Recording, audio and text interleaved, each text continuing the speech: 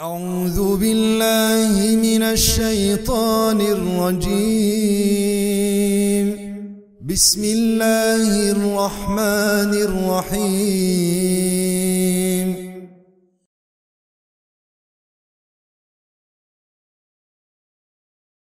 واحدة وخلق منها زوجها وبث منهما رجالا كثيرا ونساء واتقوا الله الذي تسالون به والأرحام إن الله كان عليكم رقيبا يا أيها الذين آمنوا اتقوا الله قولوا قولا سديدا يصلح لكم أعمالكم ويغفر لكم ذنوبكم ومن يطع الله ورسوله فقد فاز فوزا عظيما أما بعد فإن خير الحديث كتاب الله وإن خير الهدي هدي محمد مصطفى صلى الله عليه وسلم وشر الأمور محدثاتها وكل محدثة بدعة وكل بدعة ضلالة وكل ضلالة في النار أما بعد يا إخوة المسلمين يا عباد الله.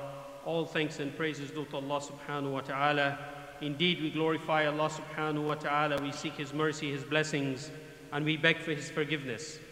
I testify to the fact that there's absolutely no deity, no one worthy of any deification except Allah subhanahu wa ta'ala, for He is indeed alone and has no partners. And whomsoever Allah subhanahu wa ta'ala guides, none can lead astray, and whomsoever He left astray, none can provide guidance to. And I bear witness that Muhammad ibn Abdullah Mustafa sallallahu alayhi wasallam is indeed the last and final messenger. وَمَا أَرْسَلْنَاكَ إِلَّا رَحْمَةً لِلْعَالَمِينَ. He was sent as a mercy, as a compassion to all of humanity. فِي يَوْمِ الْقِيَامَةِ. My dear brothers and sisters in Islam, it gives me great pleasure to be here among you this afternoon after listening to the beautiful recitation in the Maghrib Salah of the glorious Qur'an, which was moving indeed. May Allah subhanahu wa ta'ala continue to bless our young Hafiz to recite more and more beautifully for us and penetrate into our hearts the beauty of Al-Qur'an Al-Kareem. Just today I was talking to our brother, and he said he met a brother from Senegal, and he's a very huge 6 foot and over brother, and you thought that he would have no emotion, you know, and he pulled out, this brother took his phone, and he was so excited by the recitation of the Qur'an by Umar Hisham Arabi, one of the famous reciter. And he wanted to share this recitation. And from the time Surah Al-Hujurat, he began to play it in front of this brother, and tears start coming down his eyes. And that's the power of the Qur'an. That's the power, the penetrating effect the Qur'an has on the heart. That is why Allah subhanahu wa ta'ala says, if He had sent this Qur'an to a mountain, it would have shattered that mountain. So imagine if this Qur'an doesn't have effect on our hearts, then we can say safely our hearts become harsher than the mountain. So may Allah subhanahu wa ta'ala open our hearts to the understanding of His book, His kitab, in these 3 courses that we are about to embark in. The last 10 surah of the Mus'haf, I call it the Madrasa surahs. These are Madrasa surahs or Sunday school surahs.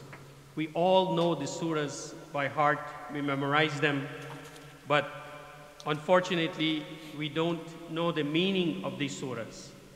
And we find that within these short 10 surahs, we find most of the seerah of Rasulullah. If you want to understand the history of Rasulullah sallallahu alaihi wasallam, study these 10 surahs, and you will get a taste of that from the beginning of the surah, which is Surah Al-Fil, the last of the 10 surah, beginning with Surah Al-Fil. So inshallah, we will begin with Surah Al-Fil tonight and try to see how much we can cover before Ramadan in the 3rd session. We only have 3 sessions before Ramadan, and see how much we can pack into there before Ramadan, and whatever we can probably perhaps pursue it through Ramadan or after Ramadan. But this syllabus that you have here is done completely by my research. It is not the comprehensive copy that I have because it will be more lengthy. but at the end of these 3 sessions, what I plan to do is to put this in a book form of all the surahs, the ones that we cover and the ones that we don't cover, in a comprehensive form with more details to this edition, and we'll have it available to everyone who participates in the 3 sessions of the series, free of charge. Surah Al-Fil, Allah subhanahu wa ta'ala, when he revealed Surah Al-Fil, the Prophet sallallahu alaihi wasallam was in his 40s. And this event occurred before the birth of Rasulullah sallallahu alaihi wasallam. The historical context of this surah is that there was a king in Yemen by the name of Dunawas. Dunawas was a line of king from the Himyar dynasty. But prior to that Yemen situation, if we go back 450 CE, something historical occurred at that time. Yemen, prior to this situation that we're about to talk about, Yemen was one of the greatest empire, had influence among the Romans and the Persians. They were very successful, they were very powerful politically and economically. Hence, Sheba was the ruler of Yemen. We know that story from the story of Sulaiman alayhi salam, which we will probably get into to some extent through this 3 sessions. Now, Saba, she was a woman that ruled, and they were a very powerful nation. But they were a nation that worshipped the sun god. Now, what happened during that ruling of Saba? There was a great flood. And this is all historical facts.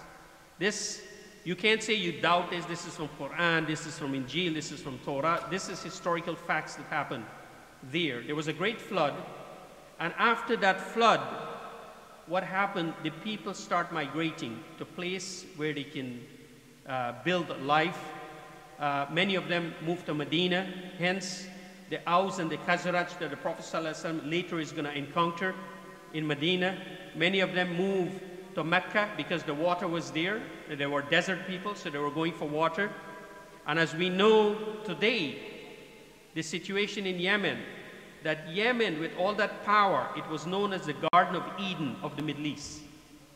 Today, it is the first country in modern time to go waterless. Waterless. That is the demise of Yemen today. Now, what happened after that flood? There was a man by the name of Utayba ibn Kalam. Utayba ibn Kalam was a very charismatic person. So he decided, instead of going to Medina or of the Al Jazeera, the Shams, where you have this peninsula of Yemen, you have Iraq, you have Mecca, you have Medina, you have Iran, and you have all these places. He decided to go towards Mecca. And when he went to Mecca, he united the people there, and he became very charismatic. Now, Utayb ibn Kalam, he had 3 sons. One of the sons, his name was Abdul Munaf. Abdul Munaf, he had 4 sons: Muttalib, Abdul Sham, Nawfal, and Hashim. Hashim, he had sons. The prominent of them was Abdul Muttalib. Abdul Muttalib, he had a son. His name was Abdullah. Abdullah, he had a son. His name was Muhammad sallallahu alayhi wasallam. This is the history of Yemen. This is what we are about to talk about. So the Hashemites, and it's forward upon the Muslim that we should know this much of the lineage of the Prophet sallallahu alaihi wasallam, that he is from the tribe of who? The Hashim, the Hashemites tribe. And during this lecture, I might be a little rhetorical so we can interact more. So certain things I might say in a rhetorical way, so it stick with us. This is one of them. One of them is that it's far upon us that we should know as much as the Prophet ﷺ come from the Hashemites, the Hashemite tribe. Now what happened? Hashim, he set up the center of trading in Mecca. He's the one that set up this trading, and the caravan is coming from all different places, and they would trade there, and they would do the Hajj at that time. So he became very prominent. While all this is happening, and the Prophet ﷺ grandfather is there, now the people of Dunawas, the king of Dunawas, begin to persecute the Christians in Yemen. They were persecuting the Christians. Some of the scholars says that Dunawas was a polytheist king, that he is forcing the Christian to renege on their faith and accept the faith of many gods. The Christians were monotheistic. He forced 20,000 believing Christians to their demise. Either you accept the faith of the king or you burn in the ditch of the fire. And this is a fact because we see that Allah subhanahu wa ta'ala mentions this in Surah Al-Buruj, Ashabul Ukhdud. And it's interesting, Allah subhanahu wa ta'ala called them Ashabul Ukhdud, the companions of the ditch. And in this surah, what Allah subhanahu wa ta'ala called the people of Dunawas, Ashabul Fil. Ashabul Fil. It's an interesting correlation. This is happening one right after the other. Ashabul Ukhdud is the Christian that were persecuted. And look at the beauty of the Qur'an, that the Qur'an is telling us of this history that happened in Yemen. Now, what happened after these Christians were being persecuted? Two men among them escaped, and they went to Syria. They went to Syria. At the time, Syria was governed by a Christian king, the Caesar.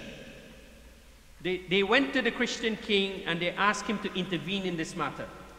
That this man, Dunawas, is doing something called today is what? Ethnic cleansing. This is the first time in history we see this form of ethnic religious cleansing, like what we're seeing happening in China today.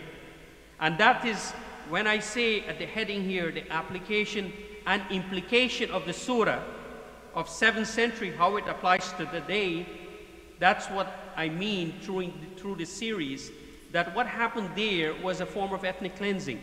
What happened in Burma was a form of ethnic cleansing that happened in Yemen that we're about to talk about. That because they were Christians, they were persecuted. Now Allah subhanahu wa ta'ala mentions this. The two men escaped to Syria and went to the Caesar, who was a Christian king. The Christian king, because of the geographical location, he sent a message to the next Christian country, which is now today Ethiopia, was then called Abyssinia. Abyssinia was ruled by the Negus, and Najashi, which he will come into play later on in the history of Islam. So Najashi decided to send two governors with an army to avenge what was happening in Yemen. So he sent a man by the name of Abraha and his associate governor, Arad. These two went, they defeated Dunawas. And there is more detail into the story that you will get in the final copy that we don't have time to go through. They defeated Dunawas. And what happened often is that now you have Abraha and Arad, and they're deciding who should be the rightful ruler of Yemen now. And the fighting begins. They went into a duel, these two governors. And many times, the ancient times, instead of engaging the entire army, sometimes the leaders, and there was a hadith of Ali bin Abi Talib when he confronted and he asked, let me go into a duel with the enemy, I'll fight him. This is a tradition that Abraha says to Arad that we're going to enter into a duel instead of engaging our supporters and have a big squad. Let's go mano mano, one-on-one. But Abraha was a very sleek man. He said to his backers, he says, listen, if Arad has the upper hand over me, step in. I remember growing up in Guyana in the small days, neighbors used to fight. And there were two neighbors, they were quarreling the night. So they decide that we're going to fight tomorrow. Your son is going to fight my son. But I remember I was standing in the neighbor yard, one of the neighbor yard, and he had preparation in case his son is being defeated. He had an iron bar ready to come into the fight. Abraha was of the same perception that, listen, if Arat has the upper hand, you guys come in. But Abraha had the upper hand, and he defeated Arat, so hence he became the governor. When he became the governor, remember what I said, Yemen was what? At one time under the ruling of Sabah was what? They were powerful economically, politically. So Abraha is now the governor, the viceroy of Yemen under the sanction of who? Abyssinia. Because remember, Najashi sent him there, right? So this is like colonial power now, like the British government send these viceroy, like we used to see viceroy in Guyana. At the time, our Imam knows from Trinidad, viceroy used to come and govern and rule Guyana, but they answered to who?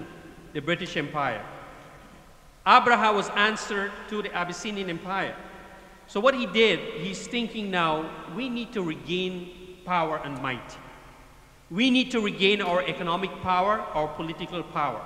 So he, in conference with the Najashi, they decide to build Al-Qulais, a cathedral. This cathedral, the intent of building this cathedral was to distract or attract the pilgrims that are going to Mecca, so they can come there now and make the Hajj there and trade there and build their center as an economic center. And Allah will reveal this in the surah. That they come and attacked, concocted some concoction that some people from the Quraysh came and desecrate this cathedral.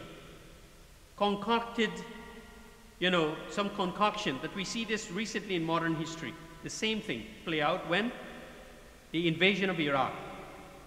When they claimed that Iraq had weapons, biological weapons, and there were no biological weapons. They concocted all these evidence, presented to the world, justifying that they're going to attack to help the people of Iraq. But it was all concocted. You know what they were going there for. We all know in retrospect what they went there for. Now, it's the same thing that's happening in this situation, that Allah subhanahu wa ta'ala revealed them, that they're saying they're going to destroy the Mecca because of what the Quraysh did. But it was all concocted evidence that they had. They were going because of economic gain, but they used religion and faith to justify their war. That here these Quraysh, they're pagans, and they come and attack and destroy this cathedral that we built.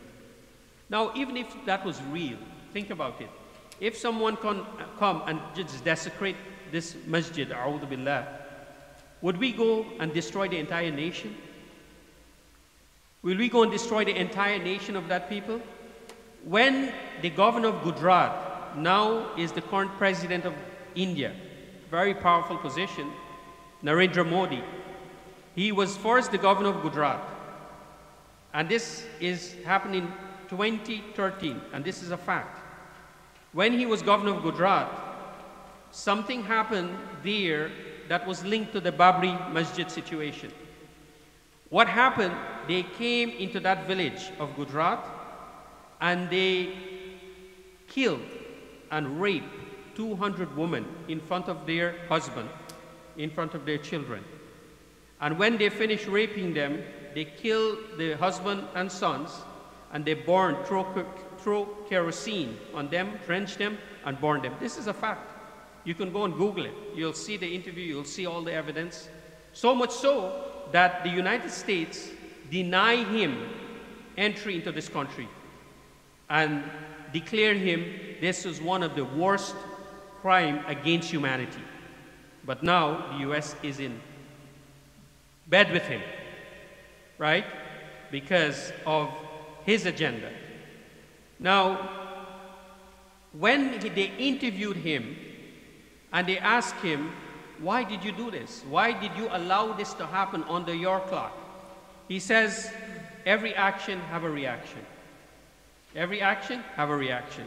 The reporter was a Muslim reporter that were interviewing him. The reporter says, no, you're wrong. You're wrong. According to the laws of nature, every action has an equal reaction. Every action does not have a reaction. Every action has an equal reaction. And this, by no means, is an equal reaction. Because of what happened, a skirmish that happened, you decide to rape 200 women and didn't do anything about it.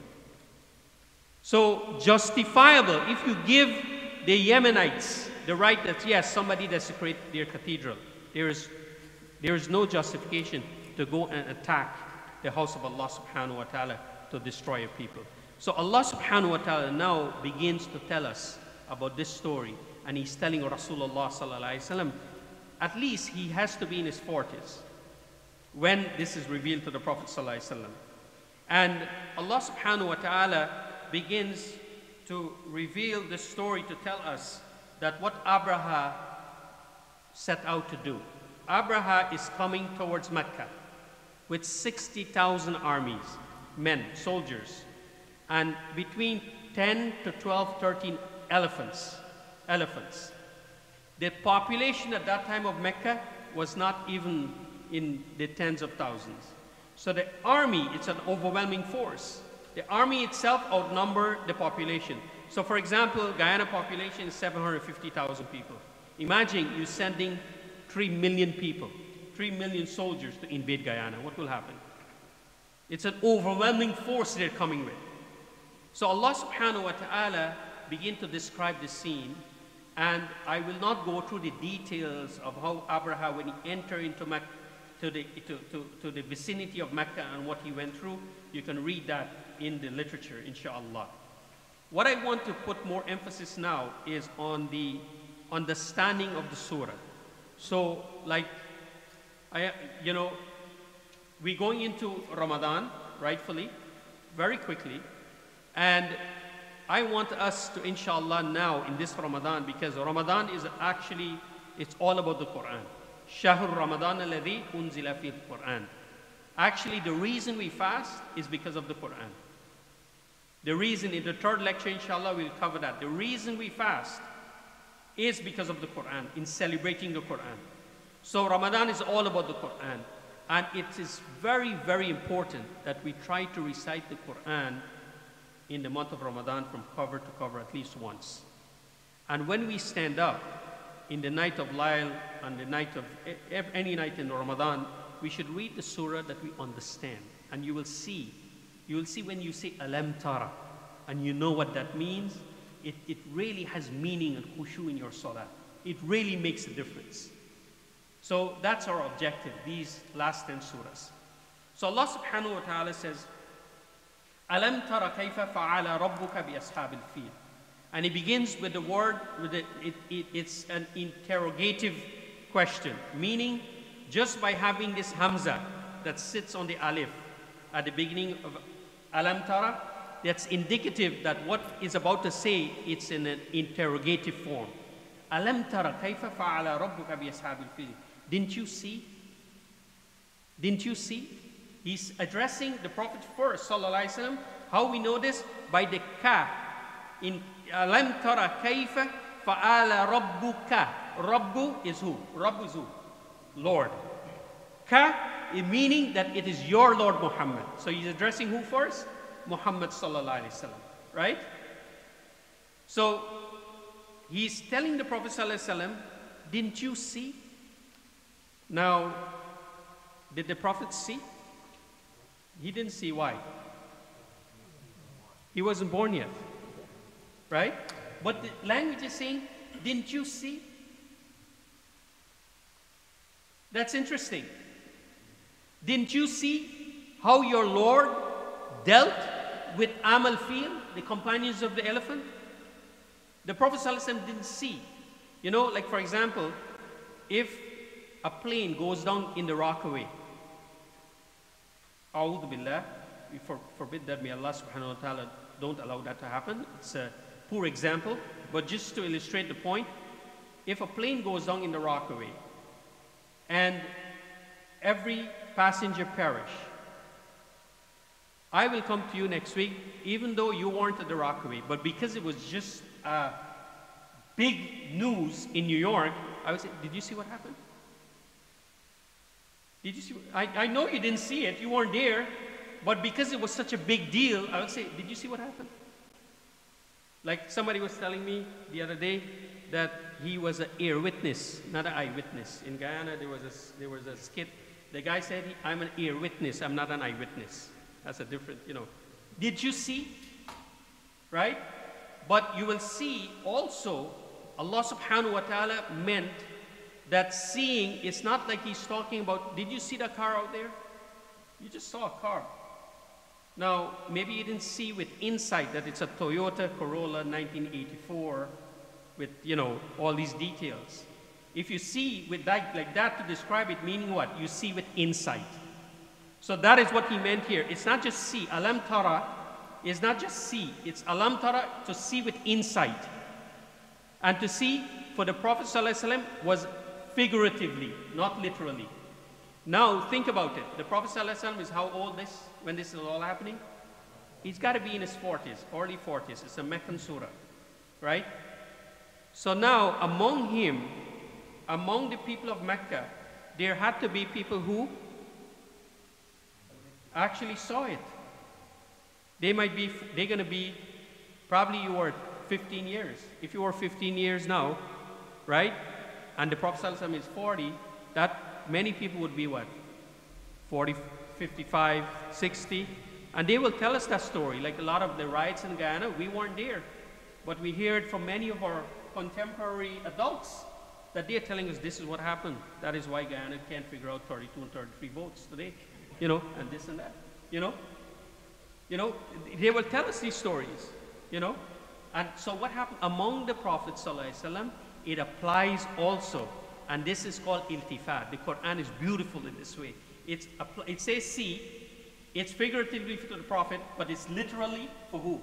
The people who were actually there to saw it. Right? So he says, Alam tara. Didn't you see? Didn't you see? And now this word, Alam tara kaifa. This word, we're going to come back to this word kaifa. Because kaifa means how he dealt with them, not what. You see, grammatically he used ma. Ma means what? You see what they did? You see what they did to these people in Guyana? They murdered them. Case closed, right? What if I said, you see how they do, how they do that stuff in Guyana? You got to give me details now. What they did? They come in, it was night, it was dark. You know, they feed the dog, the guard dog some biscuit. The dog fell. Then they went, there was another guard. You're going to have to give me details. Just by this word, how. So what happened? We start to see Allah subhanahu wa ta'ala started to paint what? A graphic picture. He wants you to see, actually see what he's about to tell us here now. So this kaifa, you're going to see all the other words in this surah is coming back to kaifa. What, not what, how he dealt with them. If I say to you, what did you have for breakfast? What did you have for breakfast? Egg and cheese. If I said, how did you prepare breakfast? How? You're going to have to tell me in details how you make the breakfast. So how, instead of what, Allah subhanahu wa ta'ala begins to tell us, this is about to describe some detailed graphic stuff about how Allah subhanahu wa ta'ala dealt with these people. So he said, Alam tara kayfa fa'ala rabbuka. Fa'ala, it's interesting that Allah subhanahu wa ta'ala, fa'ala mean did, right? Now, amal is what? Action, right? Amal is action. Now, Allah subhanahu wa ta'ala could use amal here, but He doesn't use amal when He do something. You know why? Allah subhanahu wa ta'ala, fa'ala means that He did something without any effort. Because if we to do something, some amal, so you go do some amal, you feed these poor people tomorrow at Sutphin Boulevard, you give them coffee. That entails what? Effort. You got to get up early. You guys got to come. You got to get the Ansar group. The Ansar group got to get into action. We got to prepare the coffee. We got to make sure everything, you know, is set. It takes effort. And what? It takes what? Effort and time. Now, look at the beauty of Qur'an. Allah uses this word to remove himself from effort and time. He is not confined to effort and time. That Allah subhanahu wa ta'ala can destroy the mightiest army without any effort or time he's constricted to. Subhanallah. Subhanallah. So in this surah, every word is going to come back to the majesty of Allah, the power of Allah. How? Not what he did with them. So Allah subhanahu wa ta'ala says, Alam tara kaifa. And you know, when I was putting together this syllabus, I got to 6 pages only an Alam tara. Only an Alam tara.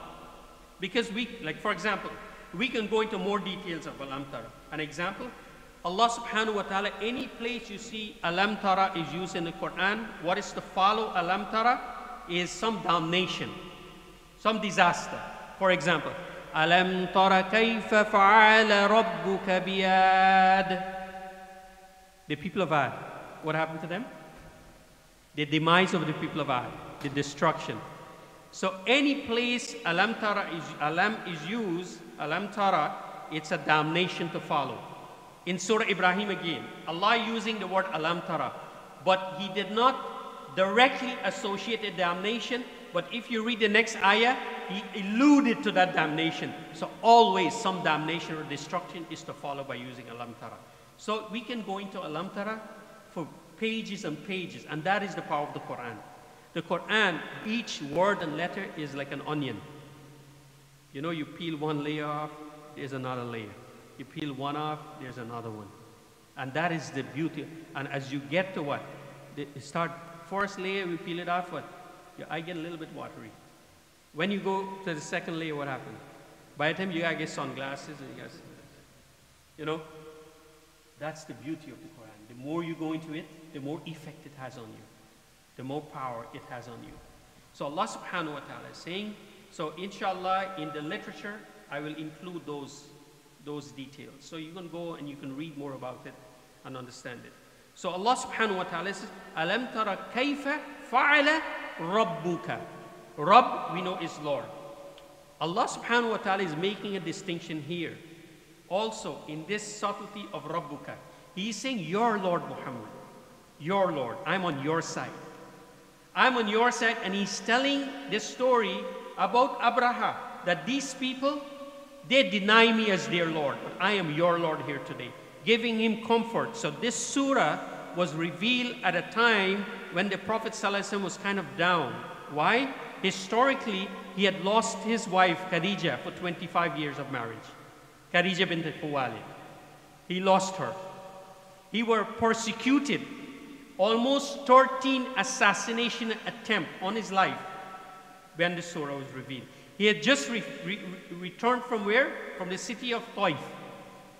Right? And we know what happened there. He had already lost, coming up to this, his beloved grandfather, Abdul Muttalib. So he was down. So the Prophet, Allah subhanahu wa ta'ala is saying, Alam tara, don't worry, Ya Rasulullah, don't worry. Didn't you see? Before you were born, look how I dealt with them, man. You know, you don't worry. I am your Lord, Rabbuka. I am your Lord, Ya Rasulullah. Giving him comfort at the same time. So he's saying, Alam tara kayfa fa'ala rabbuka. I'm your Lord. They're persecuting you. I destroyed the mightiest army. Humiliated them. And you will see the humiliation. In the worst form ever. Giving comfort to Rasulullah. Go, keep going with this message, Ya Rasulullah. You keep going. I will protect you. I'm your Lord.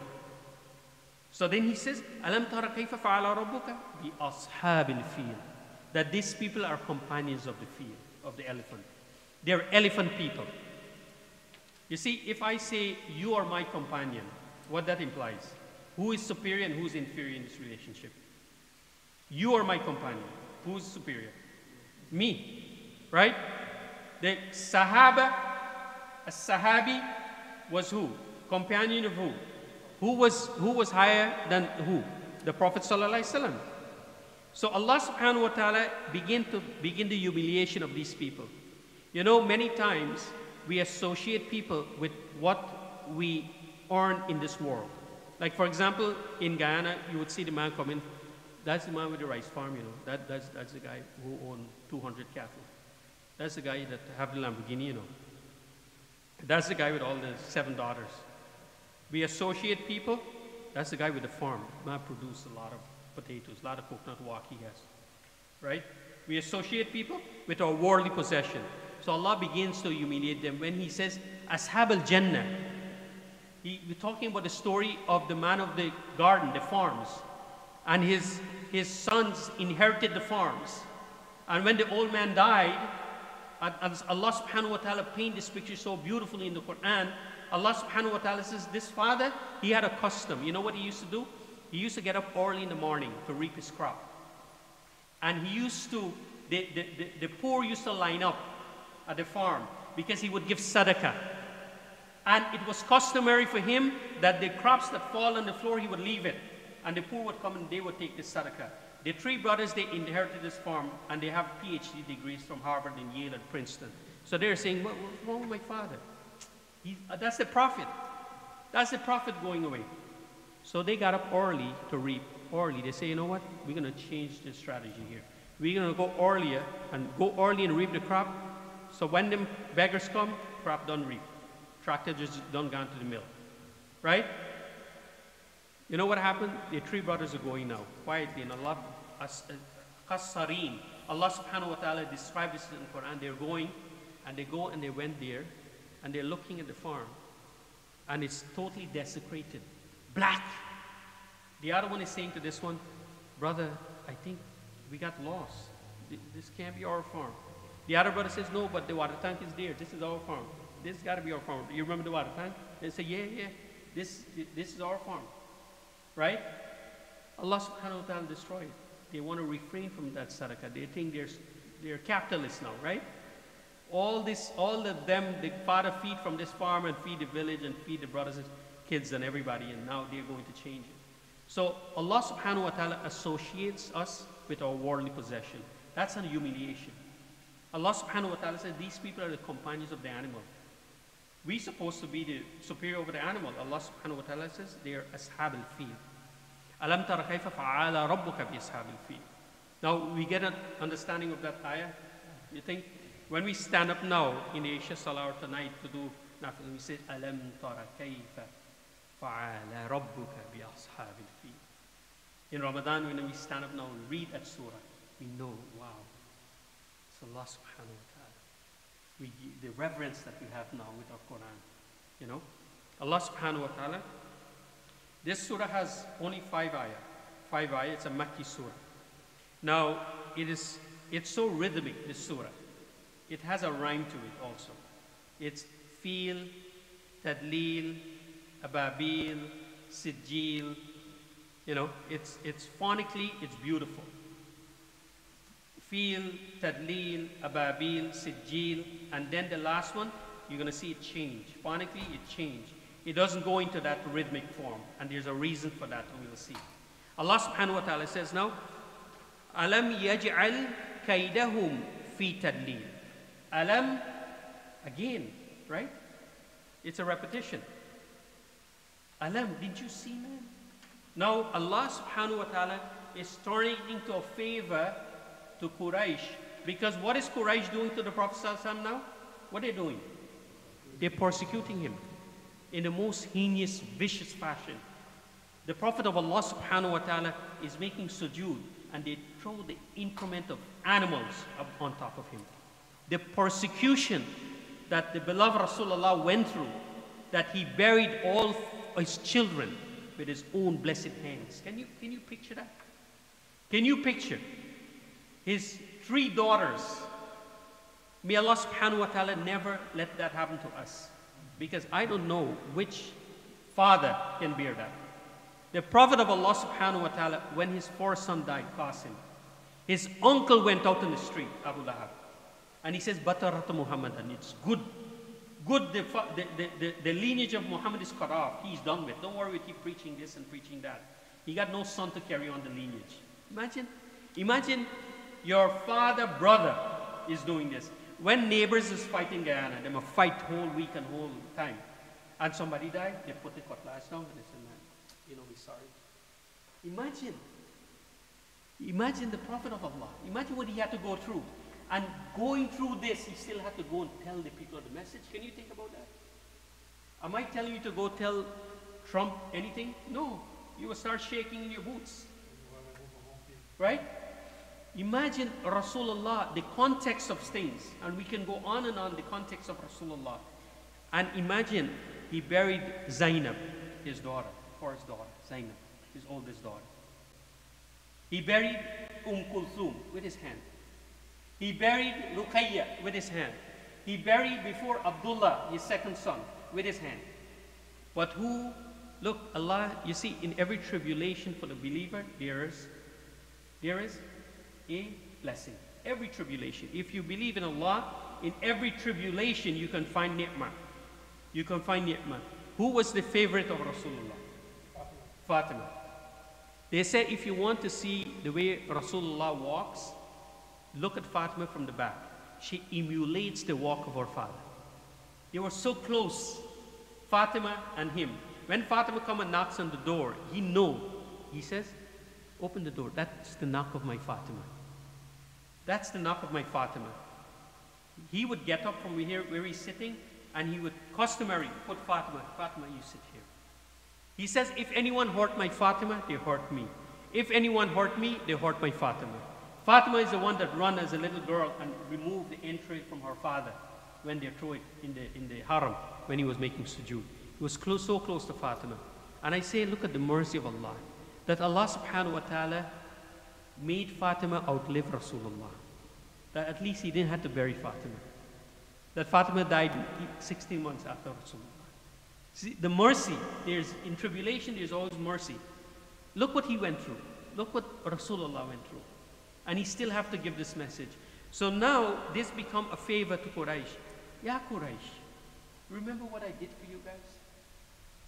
Remember, Alam Tara again for emphasis. Remember what happened when Abraha came to desecrate you, to kill you, to obliterate you, while you were worshipping idols in my house? Remember what I did for you? Alam Tara again. A favor I did for you. Can't remember that favor? Why are you doing this to Rasulullah? Why are you doing to your own? So it becomes now a favor, reminding them, man, you remember what I did for you? Imagine Allah is coming in those terms, right?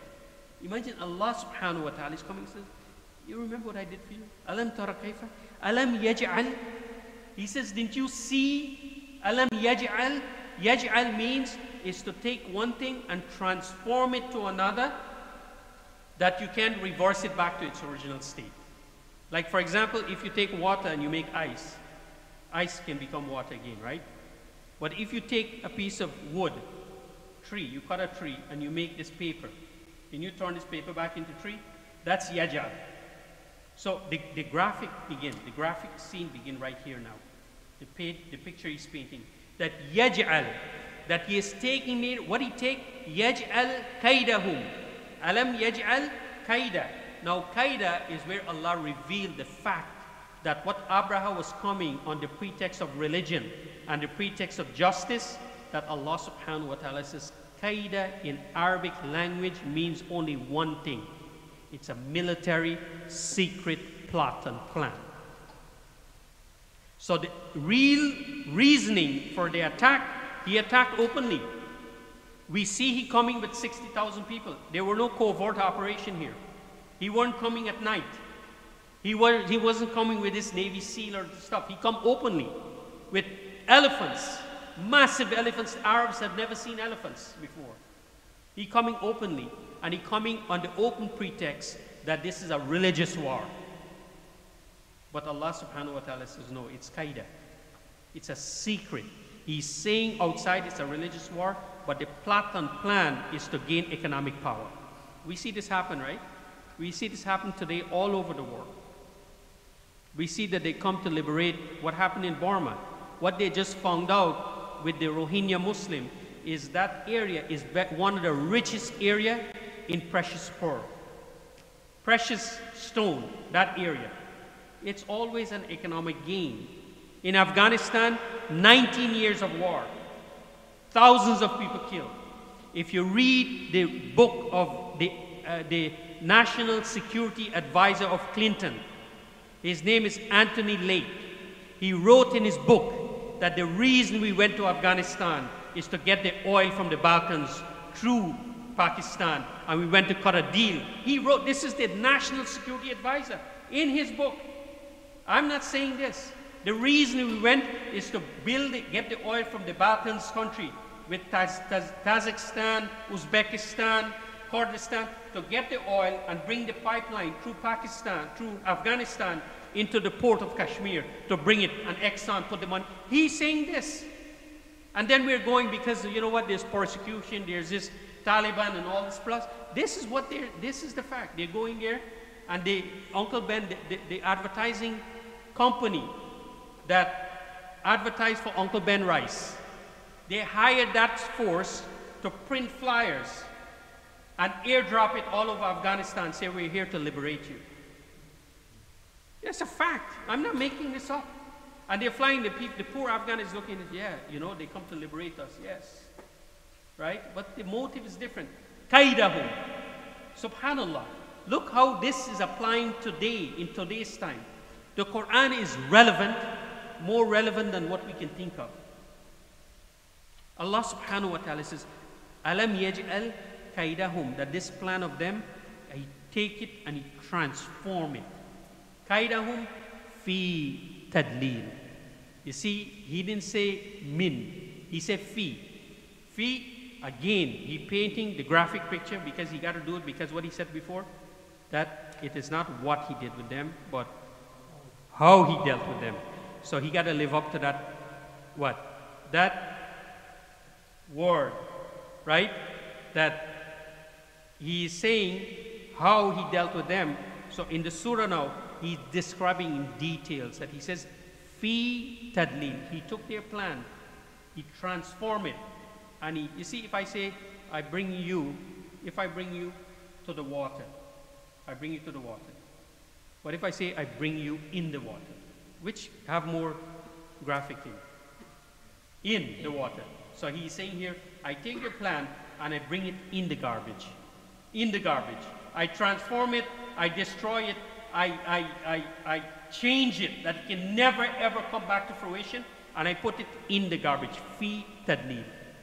Tadwil is to destroy, to desecrate, to delude, all those things. He take that plan and He put it into the garbage. Fi tadlil. Now I have like 10 minutes more, right? Inshallah, 10 minutes more. Alam yaj'al kaidahum fi tadlil. So now, when we stand up to read, He says, Alam tara kayfa fa'ala rabbuka bi ashabil fil. Alam yaj'al, change, kaidahum, their plan, fi tadlil, to waste. Right? We have an understanding. And you're probably going to forget everything by tomorrow, but what we do, that's why you go here now, and you read it, and you refresh yourself. And now that you get it, don't let it go. Because you're letting one of the, I would consider this the most precious thing. If I can give up everything else I do and take my time to just read this Quran, that is how precious I find the Quran. It's an amazing, the most amazing. So now that we have this and we go through all this time in here, don't let it go. You go and you practice, inshallah. When you listen to the Imam now reading Surah Al-Fil, I understand that surah. Now you don't know the Arabic, but some key things like alam, alam tara, see, yaj'al, change, qaida is a plan, tadlil, in destroy it. We know those key words. We don't need to know. We don't at this age, and it's interesting. Imagine if we should go learn the Arabic to understand the Quran. Many of us after the first sitting, forget it, man. But at least let's take. That's why I like this, to take it from this aspect. So if we read 2-3 times, wallahi, will stick with you. These keywords, it's simple. You read it a couple of times, it stick with you. These and then when you listen and you read, you understand it. It has more resonance in your heart. You become close. Your love is developing for the Prophet ﷺ intimately, and what the power of Allah subhanahu wa ta'ala. So then He says, وَأَرْسَلَ عَلَيْهِمْ طَيْرًا أَبَابِيلَ. What He sent, and He said, وَأَرْسَلَ عَلَيْهِمْ Ilayhim would be to them. But again, he got to live up to what? The graphic picture he painting. He said, alayhim tayran, upon them. He didn't send it to them. He didn't send the board to them, but he sent them upon them. Alayhim wa arsala alayhim tayran. Tayra is bird. Tayra is bird. Right? Now, look, he puts a tanween, tayran. Just by putting this tanween, it's indicative of that these birds are terrifying birds. They're coming with a speed. Ababil is, it's called a collective plural in Arabic, meaning that it's describing birds of different species. It's not one bird. And the description of the old folks among the Prophet ﷺ, again, who see, they were saying that, you know what? After that incident, we never see these birds back again. And we didn't know where these birds come from. You know, we know about Sakiwinki and Blueback and all these birds. We know about these birds. But we only see this bird come one time in there, and that's it. Some of them describe these birds were coming from the Red Sea. Some of them say it was coming from the direction of Yemen, right where this army is coming from. It's coming from there. Some of them say it's coming from all directions. And one of them who described it very well, that who was alive, was Abdul Muttalib, the grandfather of the Prophet ﷺ. And there's a beautiful story that you will see in the literature here, when Abraham came and he confiscated the camel of the grandfather of the Prophet ﷺ. And Abraham heard of this man. He said, I want to see this man, who this man, Abdul Muttalib is. Abraham he set up tent, and he's sitting there, and he's on his throne. And the grandfather of the Prophet ﷺ walked in. And just by looking at the grandfather of Rasulullah, he was moved. The personality, the majesty of Rasul, the grandfather of Rasulullah walked into the tent. Abraham, you know, sometimes you have your autonomic nervous system. What happened if I throw cold water in your face, right? What happened?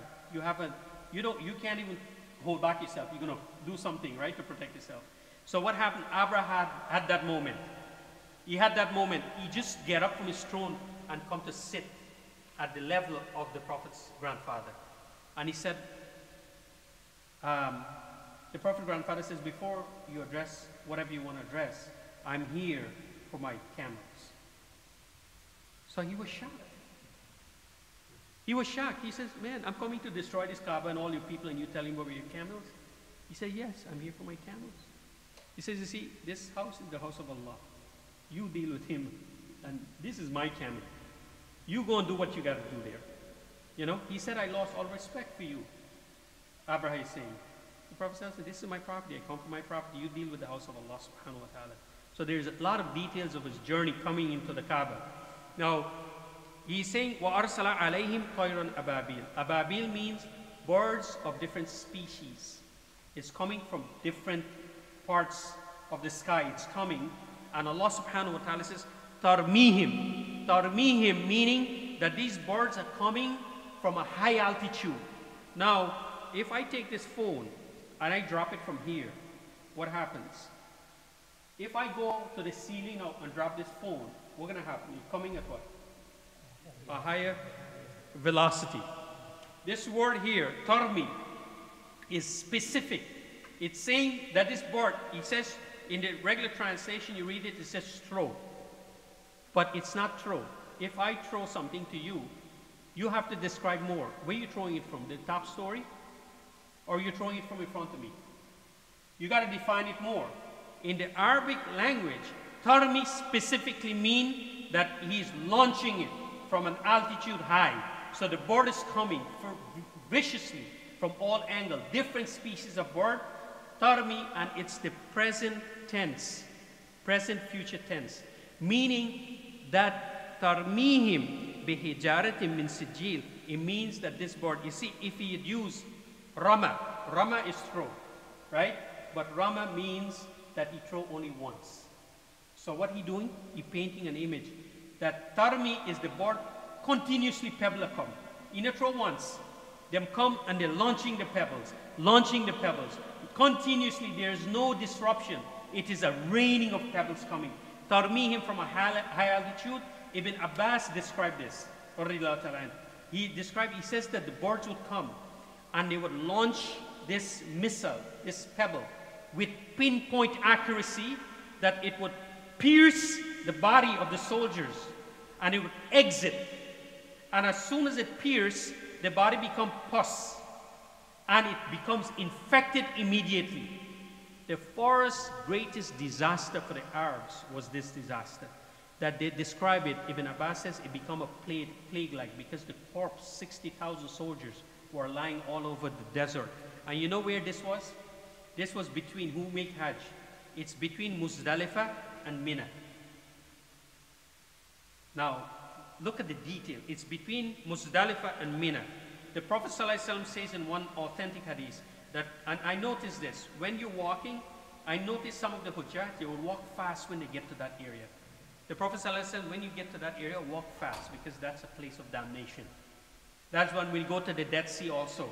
We shouldn't go, that's a place of damnation. That is Sodom and Gomorrah. That is where people of lewdness and inequity, you shouldn't go, you can go and look at it. It's one of the signs of Allah. But people go and bathe in this thing and say that there's healing property in it. And the salt, they bring it and sell it and all this stuff. You know, Allah subhanahu wa ta'ala, this is right between the valley, between Mina and Muzdalifah. This is all happening there. So Allah subhanahu wa ta'ala is saying that He sent these birds, tarmihim bihijaratin min sijil. That these and look at the beauty. He says min sijil. He says these clay. Allah subhanahu wa ta'ala is made, sijil is a Farsi word. Sijil is a Farsi word that was adopted in the Arabic language, like Urdu. Many of the older folks, they know Urdu, right? Sijil means, it literally means two words, a compound word. In Farsi, it's sangil. So Allah subhanahu wa ta'ala says, sijil is made out of sand, water, sun, and wind. Now, sand, what's sand? You take sand, but when you take sand and with element of nature and it roll and the breeze and the water come and it form that baked clay, that is sijil. That is sijil. You know, like one person says, you know, why wine is haram?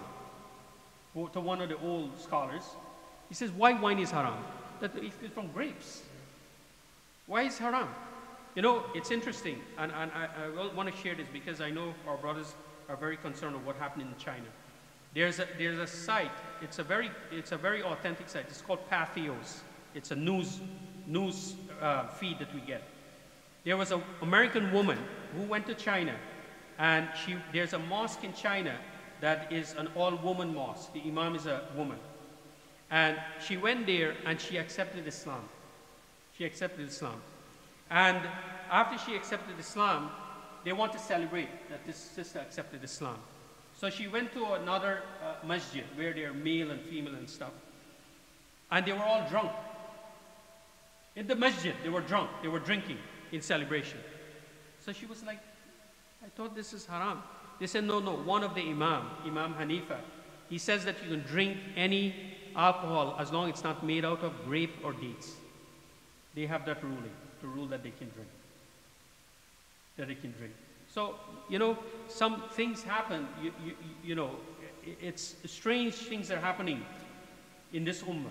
Very strange things are happening in this ummah. And this is why we need majlis like this, where we should have all our youths in here tonight listening to these lectures and learning about the kitab of Allah subhanahu wa ta'ala.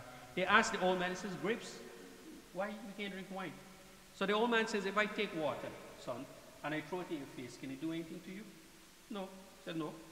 If I take some dust and throw it in your face, can it do anything to you? No. But if I take some dust and some water and I bake it into one stone and I hurl it at your face now, can it do anything to you? Yeah, it can hurt me. He says when you take wine and when you take grape and you change it into something, it has harmful effect. It has a harmful effect. Allah subhanahu wa ta'ala says this sijil, this baked clay, that when the description is that it was launched to the soldiers. And look at the ni'mah of Allah subhanahu wa ta'ala. It says, تَرْمِيهِمْ بِحِجَارَةٍ مِّن سِجِّيلٍ. And we need to finish, so I'll go through the last ayah. فَجَعَلَهُمْ كَأَسْفٍ مَّأْكُولٍ. فَجَعَلَ, he used this word before. When he says, what he did to their qaida, يَجْعَل, transform their plan. So what he's saying here now, not only their plan he transformed, he's transforming them too now here. He says, فَجَعَلَهُمْ, جَعَلَ كَأَسْفٍ مَّأْكُولٍ. That what he did to them, he made them, ma'kul is to take something, change it, and to, like, you know, us is the wind. So he changed them not to a twig. You know, a twig you can pick up and you can hold them and you can break them and stuff. He said that they become like leaves. You know the leaves that get dry and fall on the floor? When the wind comes now, those leaves are so brittle, when the wind blows those leaves, you break them up. They become like that. He transformed them into that. Ka'asfim makul. Now, what happened with the phonic? Fil, tadlil, ababil, sijil, makun. This is, he changed it because this is to send a message that this is actually what becomes of this mighty army because of their arrogance. Because of their arrogance and the power that they were coming with, Allah subhanahu wa ta'ala obliterate them from this planet and make them an example for all of mankind. And give honor and credence to the Quraysh. That after, when, you know, Dunawas, you know how Dunawas died, the king that was killing the Christians? When Abraha came, he died by drowning. He rode his horse into the water and drowned. Who died like that? Pharaoh. The demise of Pharaoh died like that. Just like that. He died like that. Now, Abraha, how did he die? All the soldiers died in Mecca. Abraha, Allah allowed to go back to Yemen. When he got to the streets of Yemen, and the Yemenites is looking at the body, they are wondering, what kind of weapons these Quraysh use? How do we plan to attack these Quraysh now? Is this biological warfare? What kind of weapons is used here? What happened? They could not. The Romans were backing them. Abyssinians were backing them. They could not figure out the weapon to counterattack that weapon that Quraysh was used. And the Quraysh didn't do anything. Did the Quraysh do anything? The Quraysh was hiding. As a matter of fact, the Quraysh was hiding. That is the power of Allah subhanahu wa ta'ala. I will finish with this quotation of one sheikh. His name is Shakespeare. Shakespeare said that, oh man, proud man, dressed in a little brief authority, little brief power you got. Oh man, dancing with fantastic tricks to heavens that you make the angels weep. Shakespeare, he said that, of arrogance, that we are blessed sometime with little wealth. We are blessed with little authority, little power, little position. Humble yourself. Don't dance, he's saying, don't dance with showing off to the heavens. You don't think the heavens are watching you?